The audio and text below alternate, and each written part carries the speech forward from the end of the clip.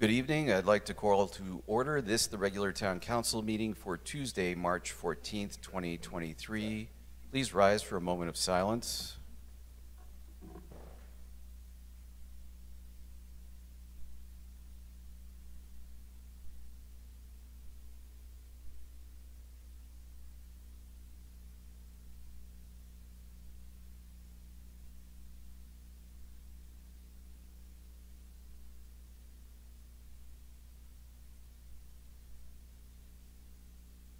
I have the Pledge of Allegiance.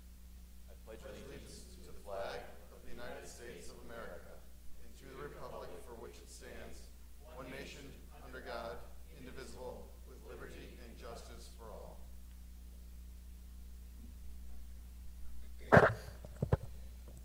Madam Clerk, would you please call the roll? Allenson? Here. Carmody? Here. Fishbein? Here. Laffin? Here. Barone? Here.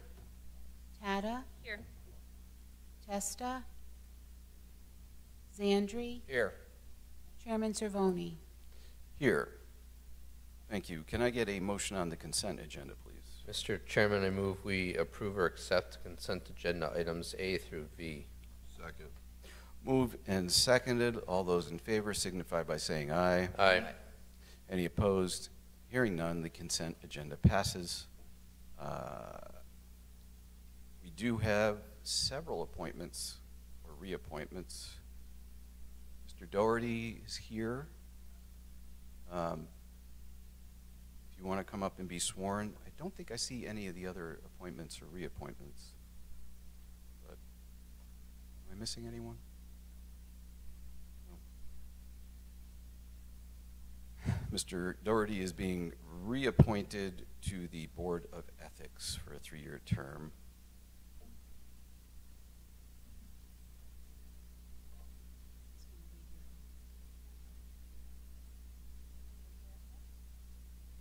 Solemnly swear to faithfully discharge, according to law, your duties of the Board of Ethics for the town of Wallingford to the best of your ability, so help you God. Thank you for signing up again.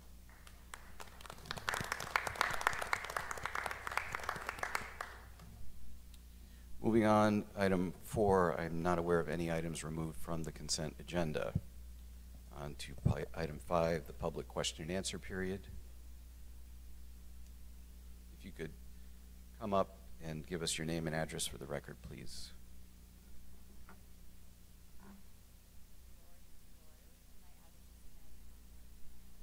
Wallingford. And my question is for Mr. Mayor. Hello.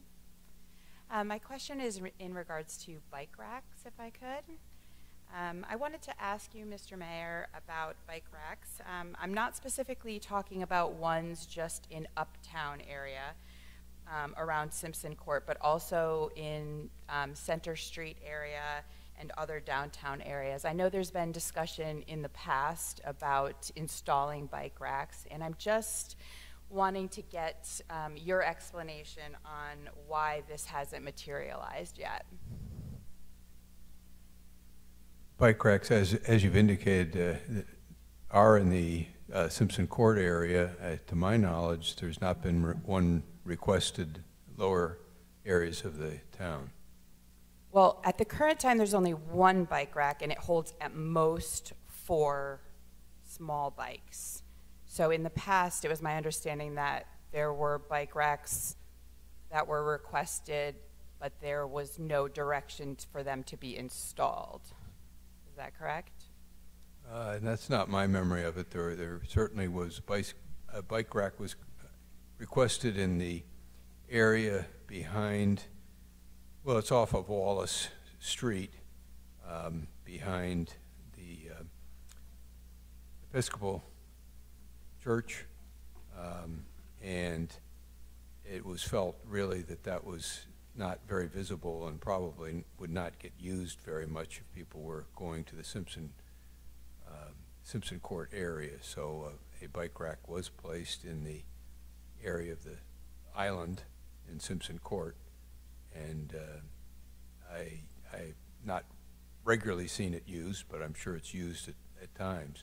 Otherwise, I don't recall requests going down Center Street. There's not really any good locations along Center Street, given the narrow sidewalks, et cetera. It would be possible to put a bike rack in the newly paved parking area across the tracks along North Cherry Street. Okay, so you'd be open if areas were scouted and the finances were there, you would be open to bike racks in any of the areas, either uptown, Center Street, or anywhere else maybe that would be helpful to businesses. Yeah, I have no opposition to it. It's just, again, where it's safe to place them, and hopefully people will use them.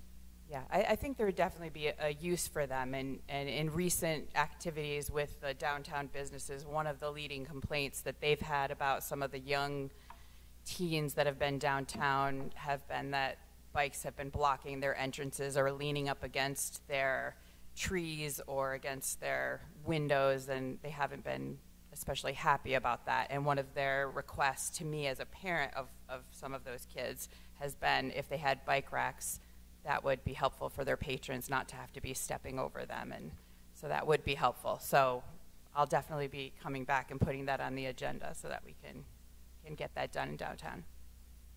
Thank you. Thank you. Anyone else?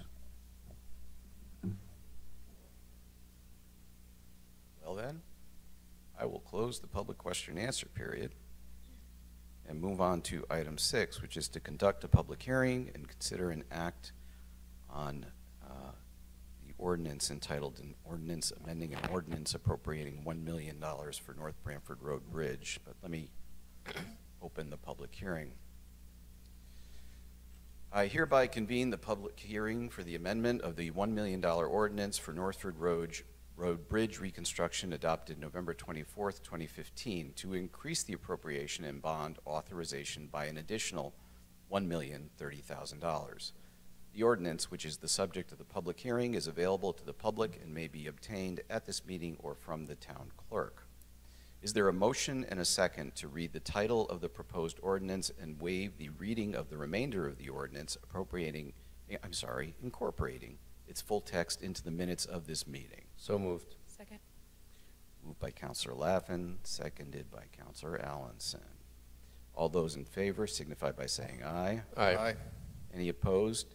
Hearing none, the motion passes. I'll read the title. An ordinance amending an ordinance appropriating $1 million for Northford Road Bridge reconstruction and authorizing the issue of $1 million of bonds of the town to meet said appropriation and pending the issuance thereof, the making of temporary borrowings for such purpose, to increase the appropriation and bond authorization therein by an additional $1,030,000. I open the public hearing. Are there any comments from the public on this ordinance?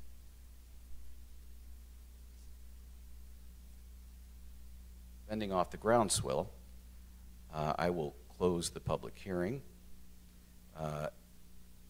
Is there a motion and the second that the proposed ordinance be adopted? So moved. Second.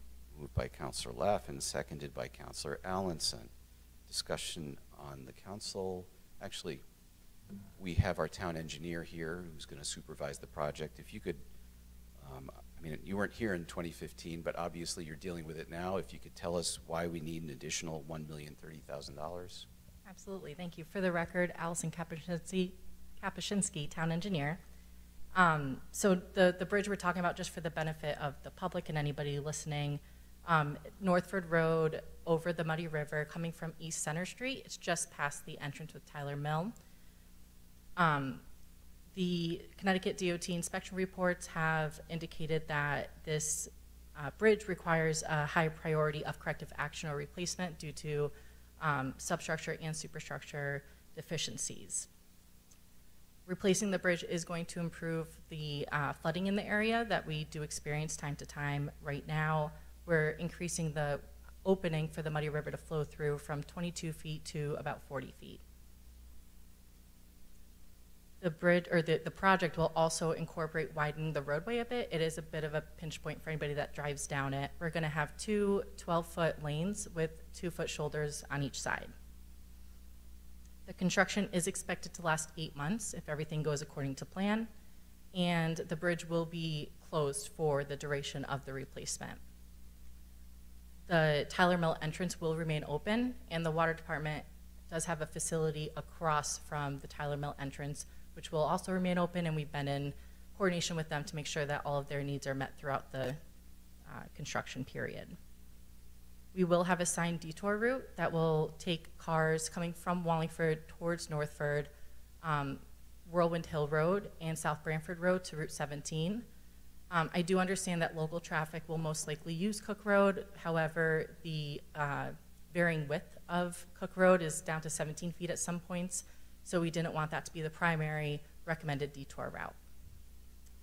And lastly, the bond request tonight is based off of a public bid, so the actual construction prices. Thank you. You did say that the bridge is going to have to be closed during construction.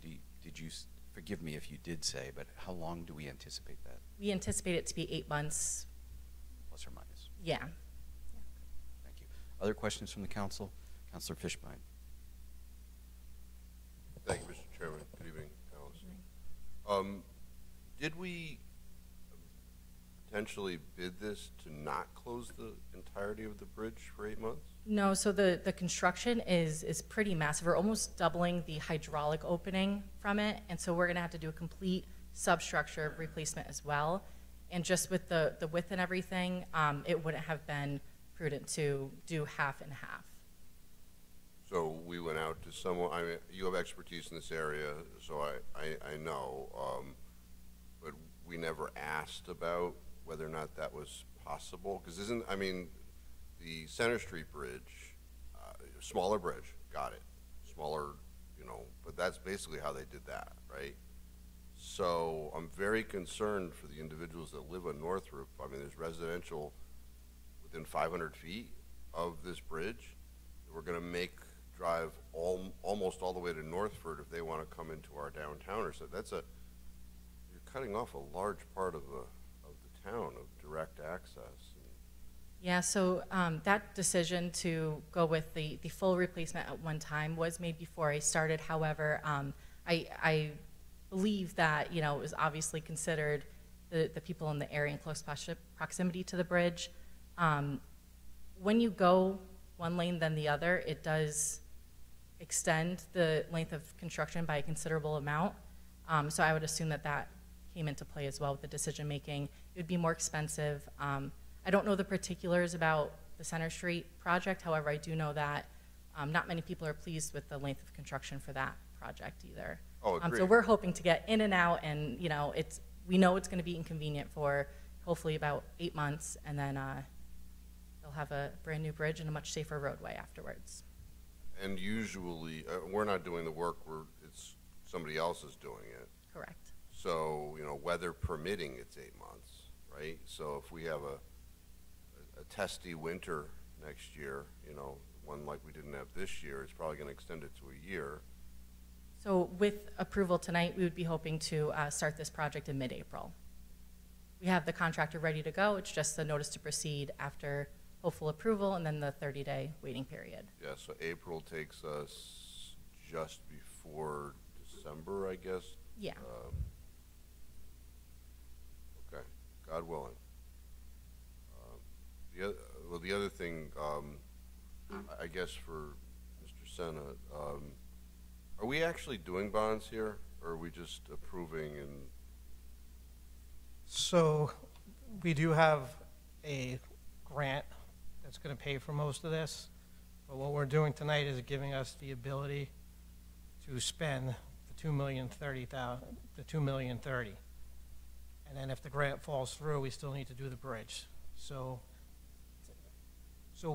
it gives us the flexibility. If I have to bond, I can, but we're probably, to answer your question, if the grant money comes through as it's supposed to, we won't be bonding.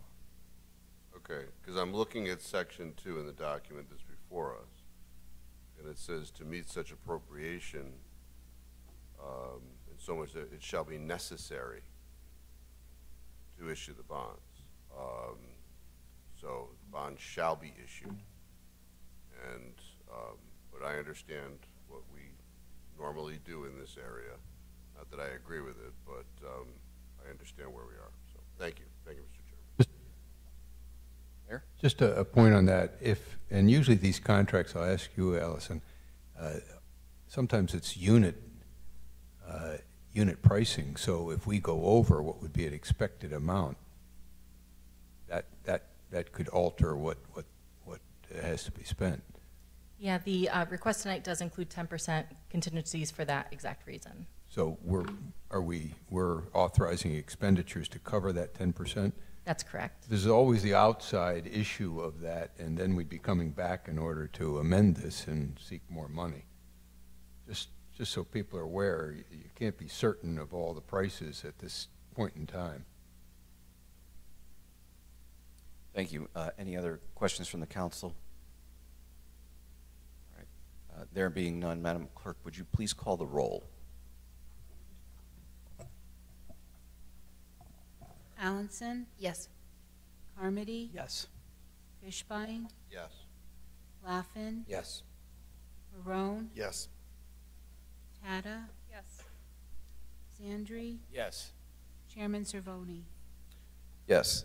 Motion passes, Thank you very much. and the ordinance is adopted.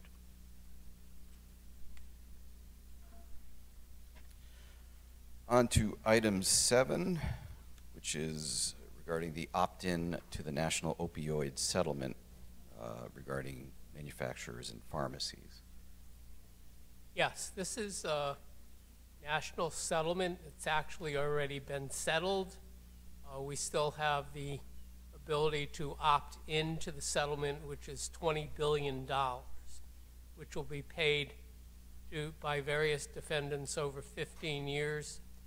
There's a rather lengthy list of permissible uses of the funds that we receive if we do choose to opt in. There's really no reason not to opt in. We have to opt in by April 18th or it'll be too late. Before we go on, if we could have a motion, please. Yes, Mr. Chairman, I move that we opt in to the national opioid settlement regarding manufacturers and pharmacies. Second. Moved and seconded by Councilor Allenson. So do we have any idea how big a slice of the pie we can anticipate? No, Do we have any idea how many other municipalities will be participating? no. Is that information available in some way, shape, or form? Since people can still opt in, it's really not fixed yet. Okay. But we don't know how many municipalities will be offered the opportunity. Other questions from councilors? Councilor Fishbein. Thank you, Mr. Chairman. I know on the Public Safety Committee's agenda, which I sit on in the legislature, on Thursday we're going to be approving some of these funds to be used, given to the town for Narcan for the police department. Do we know if that provision is separate from what we're talking about tonight? I mean, I can ask on Thursday at that committee. My understanding is it's separate. Like on the last settlement, we've received $147,000 that has not been allocated yet as to where it will be used. Attorney Small said the health director and the administration will more than likely account for that in the coming budget of how to use it. Again, those are restricted things. You can't use it for anything you want. It's subject to a certain list. Okay. I'm sure I'll get more information on Thursday, but thank you. Thank you, Mr. Chairman. Thank you. So at some point this will be back before us for appropriation, just like we anticipate with the other award. Yes, because we will definitely receive money. Any other questions from the council? Questions or comments from the public? There being none, Madam Clerk, would you please call the roll? Allenson? Yes. Carmody? Yes. Fishbein? Yes. Laffin? Yes. Marone? Yes. Tata? Yes. Zandri? Yes. Chairman Cervoni. Yes. Motion passes.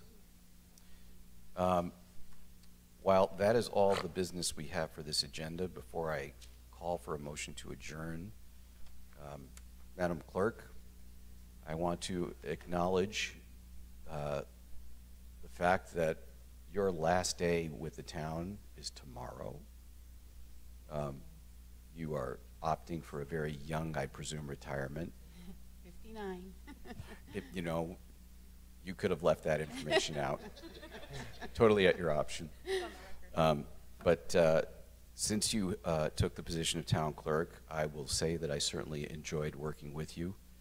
You know, this job has its challenges. Your job has its challenges without supporting the council.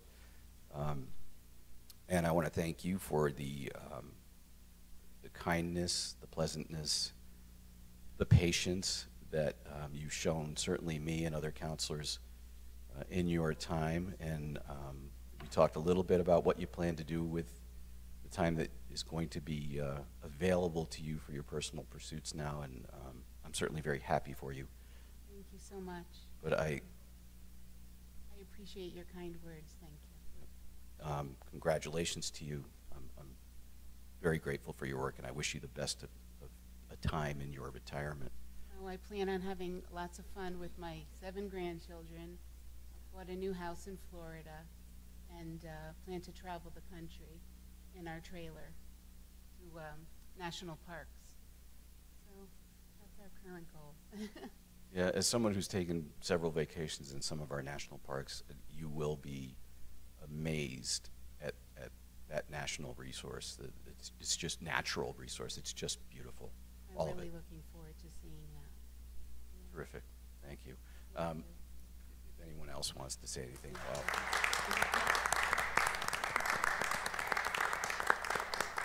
Thank you all. It's really been a pleasure and an honor to serve this town. I love it. Thanks, Mayor. thank you. All right, with that, I'll entertain a motion to adjourn. Second. Moved and seconded. All those in favor signify by saying aye. Aye. Any opposed? Hearing none, I declare this meeting of the Town Council adjourned, and we will reconvene in 5 minutes for the next meeting. Thank you.